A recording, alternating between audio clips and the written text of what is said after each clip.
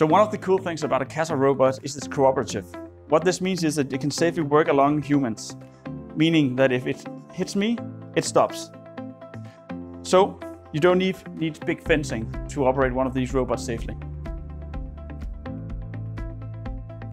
Another safety feature we have made of Kassow Robot is we have made virtual safety plans. So imagine that you are having a machine on this side where you want the robot to work very slowly because it involves personnel, and then you have a machine on this side where you want it to work really, really fast.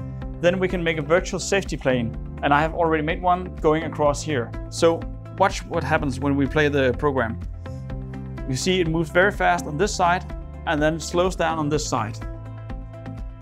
You see it speed up again, which means every move on this side will be done fast.